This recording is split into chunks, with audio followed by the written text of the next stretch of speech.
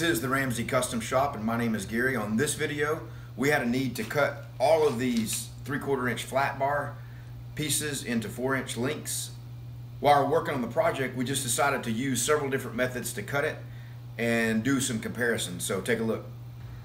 All right, guys, I'm going to talk you through this, and this is all fast forwarded, and I will be showing you the amount of time each one of these takes at the end. So this is some 3/4 inch by 4 flat bar, and just getting this piece set in place, and setting the stop block and getting things located.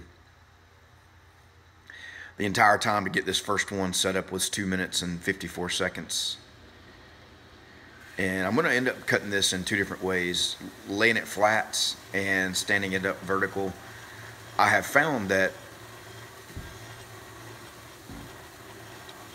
it actually does better standing up vertical in terms of time, but occasionally, you know, depending on the part, the blade will want to walk a little bit and it won't get as straight a cut.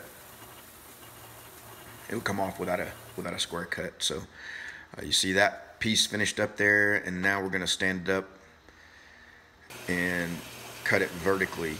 So that was 2 minutes and 54 seconds, but that included the stop block setup time. This one took 1 minute and 45 seconds. So I don't really know that it was that much faster, because the 1 minute and 45 seconds didn't include the time I spent doing the stop block setup. It might have been a little faster. And you know, the rate of the feed rate on this is a variable as well, and it's a thing that's kind of hard to repeat, you know, from piece to piece, because you have a little hydraulic knob that you're controlling. It's just, you know, how much do you open it up kind of thing. So but I did just want to show, you know, the two different ways using the horizontal bandsaw in the first attempt. So after we get that done, we're gonna pull the remaining flat bar out of the bandsaw and come over to the plasma table. And you know, some people might ask, well, why don't you use a plasma, you know, or plasma cutter or plasma table? So you'll see that this one ends up being quite time consuming, and you know, so I'm walking over, getting it set up into place here, and I'm just using a piece of square plate. It's not perfectly square, but it's a piece of flat stock that's been cut to square up my piece that I'm putting in there up against it, but space it off the, you know, the outer edge of the table. So, you know, you need to get a square cut on the end, you got to have the piece in there square. And then of course, I don't usually keep 85 amp tips in the machine, and this requires 85 amps, so we're gonna have to change the tip out. But first we're gonna get a measurement here on 4 inches, because that's what we got to cut off of it. And then we'll jog the gantry over and go ahead and get the tip swapped out.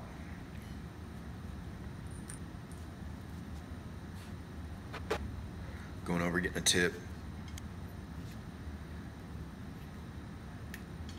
And I've got this fast forwarded, but this is a this is a lengthy process. You can see this was from the time I went and grabbed the piece and put it on the table to actually finishing the cut was 4 minutes and 52 seconds. So, you know, clearly this is not an efficient way to use it. It works, you know, and you'll see on the cut edge, it's the worst of all the finishes on the cut as well. So here we go. We got it lined up and just gonna make the cut. I think it took about a little over 30 seconds to actually make the cut across there. So it was all the setup time that was the time-consuming part. And when we get done, you know, I'm going to show you the squareness of all these, and you know, how this actually worked out from a squareness point of view. We'll compare accuracy as well. So, I mean, for a plasma, it left a pretty decent edge, but overall, compared to a saw cut, definitely not. So from here, we're going to grab the piece off the table and make our way over to one of the welding tables and clamp it into place and use the Milwaukee portaband. So I started the time, you know, on this next procedure there when I was picking up the piece. So you see we got our Milwaukee, I said Portaband, I meant to say Milwaukee circular saw with the metal cutting blade in it. And you'll see that I have to move the clamps here in a second. I didn't have room to draw my straight edge. Normally, you know, in the other things I didn't need to draw a straight edge, but because I'm going to be following this, I needed to actually draw that. Use that as a guide. See me using that Silver Streak pencil there. That works really well on any kind of surface, you know, whether it's wet or dry. You know, if you tried to use a Sharpie on that, it may or may not cut well. And this is my second time using this saw, and I sort of got it bound up here. You'll see it jog, and then it cuts off. But that took a minute and 45 seconds to do. So now we're going to unclamp it. We're going to take it over to the vertical bandsaw.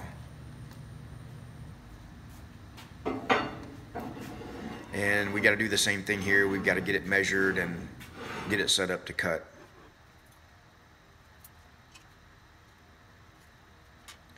Again, I needed to draw a line all the way across because I'm using that as a guide. This thing, you know, you need a lot of force to push something like this through. And the bad thing about using a lot of force on something like this is if you slip, you know, it's going to be a bad day for you. So I try to balance that. I mean, I could have pushed it harder, and then as I get up close, I always use another push block to push right in the center, you know. And you saw that and the time that took there. So then this ended up being the fastest way, and this is using the Milwaukee, I'm sorry, the DeWalt metal cutting chop saw. And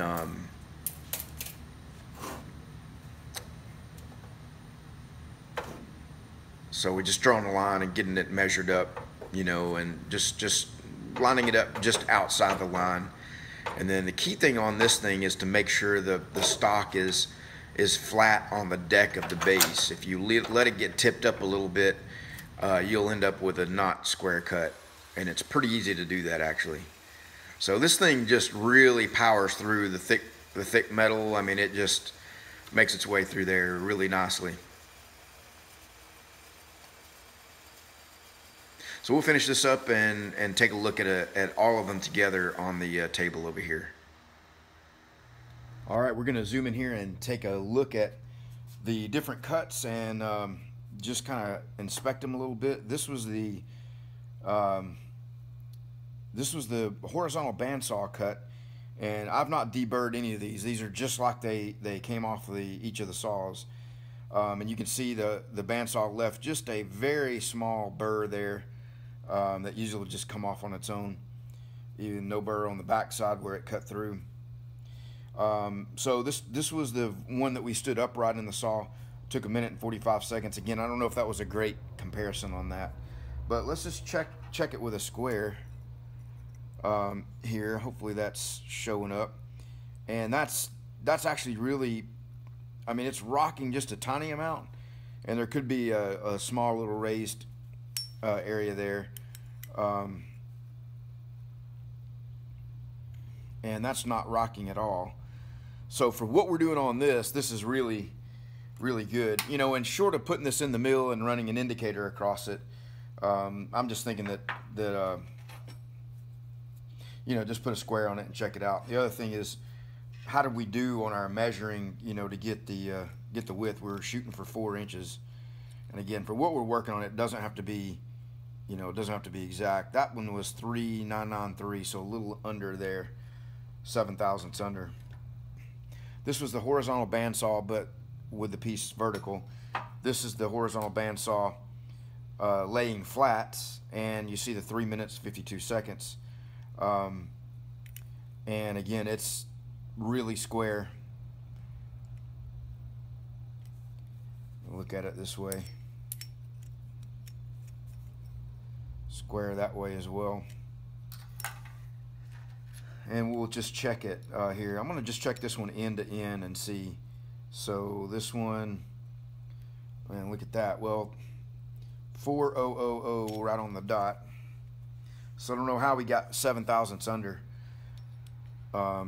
because we used a stop block, but there could have been a burr or something on it. So a little bit shorter on this side, so that's probably the difference. 4 thousandths there. So I may need to work on that saw and try to square it up a little bit, but still, that's pretty good overall. This is just in random order. So the next one up is going to be the DeWalt chop saw, and it was the fastest, 1 minute and 25 seconds. And first of all, let's take a look. I think I might have measured this under a little bit. Yeah. When I measured it and got it in there, I didn't quite allow for it to take the line, so undercut that one a little bit. Let's just check the squareness. And this is typically what I see on that saw. You can see that was not square. Let's look at this edge. Now this edge came from the other part of the vertical bandsaw, so it's going to be it's going to not be even because I didn't cut it even. Here's the other piece that it actually fits up on. That goes on there like that, and you can see I didn't cut that very squarely, but definitely noticed. I'm pretty sure you can see that, how out of square that is. And again, it could be how I set it up in there, didn't quite get it squared into the base. But I find more often than not that I come out of that saw without, with edges that are not exactly square. And an abrasive saw, chop saw, it'll be really unsquare, but it does leave a nice finish and really no burr on it at all. Here's the plasma. You can see the edge. I did an edge start on it, and it left a kind of a nasty thing there. Let's take a look at the squareness. It's going to be kind of hard to tell the squareness because it's got a raised up edge there where it finished. But it looks like if you look at the gap, it's consistent all the way down, which would kind of indicate that it's pretty square. And let's see how I did just trying to get that to be 4 inches there. Just eyeballing it in there, you can see that a little over 4 inches, so 17 thousandths over. Not really that bad. The edge is not great. A little bit of dross on the back, not terrible for a plasma. So all in all, for the plasma, not bad. But again, 4 minutes and 50 seconds because of the setup. The vertical bandsaw, 2 minutes 54 seconds. And I know it's not going to be square because it was relying on me to be able to push it through by hand. And you can see it's kind of wavy through there. Let's see what this looks like. A little over 50 thousandths over, 48 thousandths over there. So yeah, not great on that. Definitely slow and not accurate. Now my vertical bandsaw has a 3/4 inch wide blade on it. If I had a wider blade in it, I could get a straighter cut easier. It wants to kind of wander through there, which helps you if you're trying to cut curves, or shapes out of something, but doesn't help you if you're trying to use it for square. This one I overcut the line. This is the circular Milwaukee circular saw. This one actually, is kind of comparable to the DeWalt saw. I mean, it's basically the same thing. You're just doing it freehand. 1 minute and 53 seconds, so pretty good on that. It really powers right through there. It's not square, again, because I was doing it by hand and by eye. Let's look at it this way. Not off a lot, but just kind of wavy down through there. And I overcut it.